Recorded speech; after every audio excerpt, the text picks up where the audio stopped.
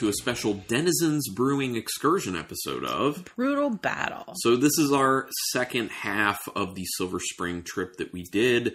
And we have a type of beer for this episode to drink on pod that we don't have very often. No. In our regular life and podcast life, we don't really do this beer all that often for a few reasons. One, it's typically not something we gravitate to. And the second thing being, it's not super common to find with breweries. But it was so good when we had it at Denizens that we had to bring it home. We brought home a 4-pack, and it's in 375 milliliter bottles. But let us just say first, we had a wonderful time. Yeah, it was a lot of fun. Denizens was awesome. It was actually, we ended up going when they were having an Oktoberfest thing going on. So they had like this big tent outside with outside seating. I think it looks like that has kind of like been there. Yeah. But it was particularly good for like an Oktoberfest type celebration because they also have like outside a whole cooler system outside with taps on the side and a bar outside. Yeah. Which is awesome. So if anyone wants to, be outside, they don't necessarily have to go inside to get a beer. They can just stay out there. Which, not live music. They did have music going.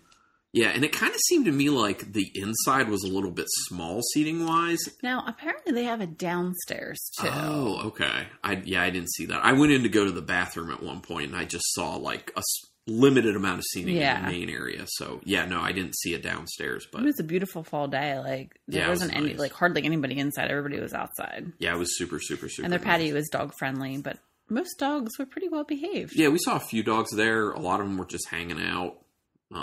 Yeah, it was good. Their staff was all super nice, very helpful. You get your beer really quick. They had food being served there as well. We got a gigantic pretzel.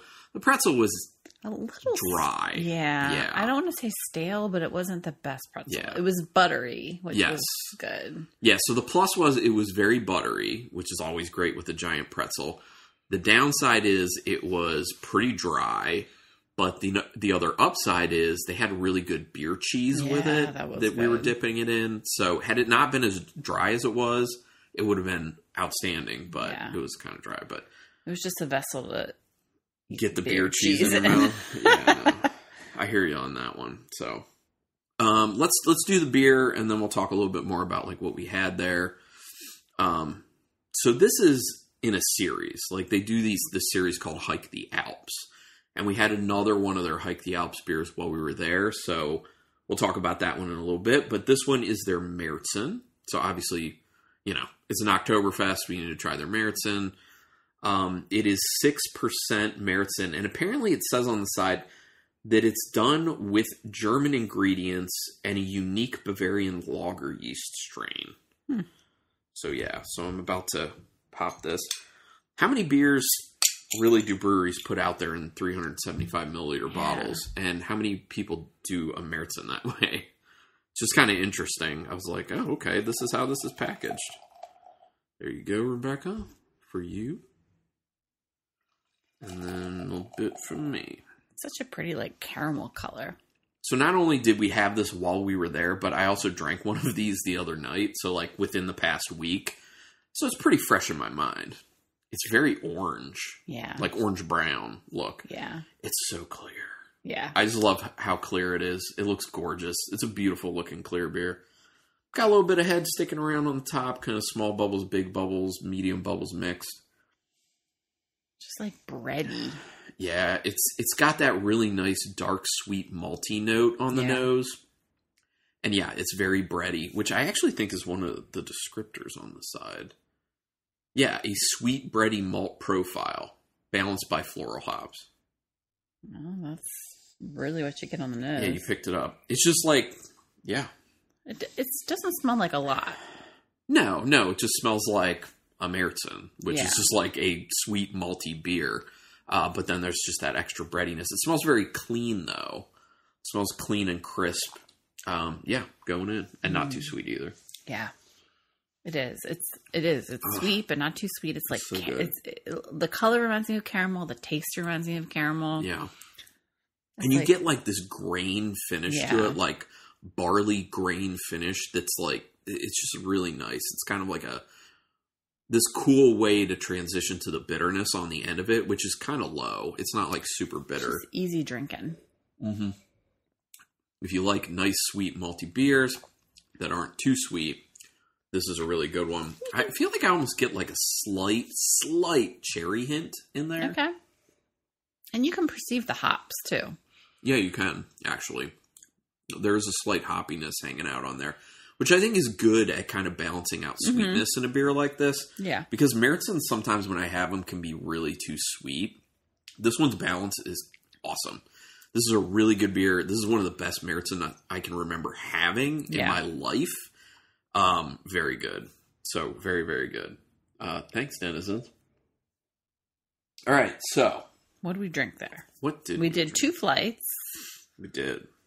Oh, and this is an all-woman-owned brewery, by the way. I don't know if it's all woman-owned. Is it all? I thought so. I thought someone had said that. Yeah, but maybe I'm wrong. Or we'll just say it's woman-owned. Yeah, partially. At least one woman owns it. Yeah. So. Now, I'm going to say prior to going there and experiencing the beers that we did, we'd only had one Denizens beer. And it was their Georgia Avenue, which was like a fruited sour with peach. And we liked that. Mm-hmm. We actually liked that a lot when we had it. I remember it, having a lot of peach to it with like a salinity, like a bit of a salinity. It was really nice. So what did we have while we were there? We had their South Side, which was a rye IPA. And that one was very tasty. We really enjoyed that one. We had their Backyard Boogie, which may have been the one we liked the least. Yeah. That was a farmhouse ale that was barrel-aged and done with Brettanomyces. So it was sour. It just tasted like very sour. It kind of had like an acetone note to it. Wasn't really big on that. It was kind of one-note flavor. Yeah. We weren't big on that one. But then we had their Critter, which... so good. I rated it, like my first few sips, I rated it lower on Untappd than how I felt about it in the end. Because that's definitely one of those beers where as it warms up, it really opens up. And it was a hazy pale ale. And you know how we are with hazy beers. Like, we're, for the most part, not into it. But the flavor in that was so really good. I think if they had that to go... We would have done that one. Oh, yeah, 100%. And it's 5.1%. So it's like very sessionable, but very flavorful. So they say it's their juicy pale ale, and it's done with Strata and Azacca hops, which, those are good ones. We love that one. Then we had their Hike the Alps Pilsner, which we enjoyed, not nearly as much as the Märzen, though. And then we had their Animal, which was an Imperial Hazy IPA. And this one is done with... It doesn't say which hops on Untappd, but it just says double dry hopped IPA. So that was good. And that was 6%, so it wasn't that much more. And then we had their Big Red Norm, which we quite liked. That was their American Red Ale. So it's, like hoppy, but also very sweet at the same time. We really enjoyed that one. Then we had their Cool Breeze, which was an oatmeal stout. 4.5% oatmeal stout, by the way. How often are you seeing stouts that are that low in ABV? It's wonderful. We're coming across more and more breweries doing low ABVs, though. Well, I just hope that trend continues. Yeah. I just want that to keep going. It's like we drink low ABVs and then we drink beers from the brewery. Yeah. They're like 20% alcohol, and it's like... It's either 5 or 20. Well, you need the low ones to balance that out, basically. Like, we literally don't drink brewery beers super often. A lot of times when we do, it's shared with people because of the high ABV. Yeah.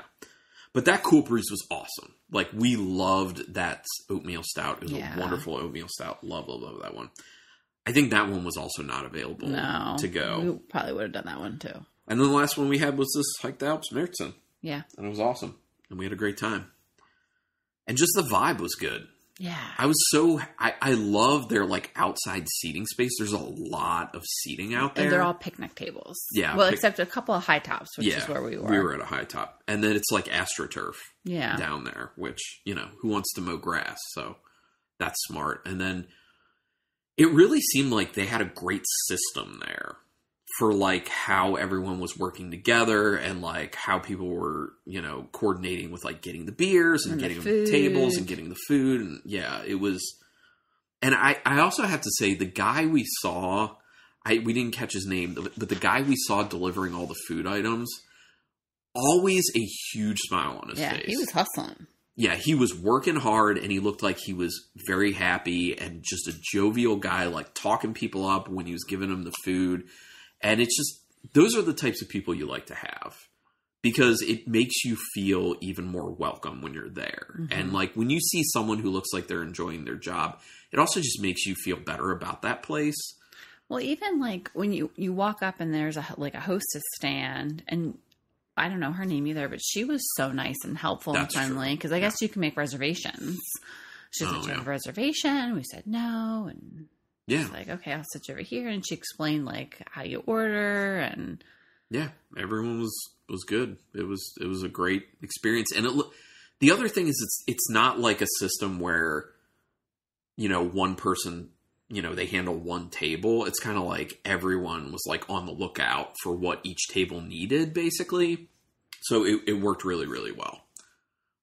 Very impressed. We love Denizens, and we're definitely going to go back at some point because we want to try more beer. And we would have tried more beer had we not already had a decent amount of beer prior to getting there.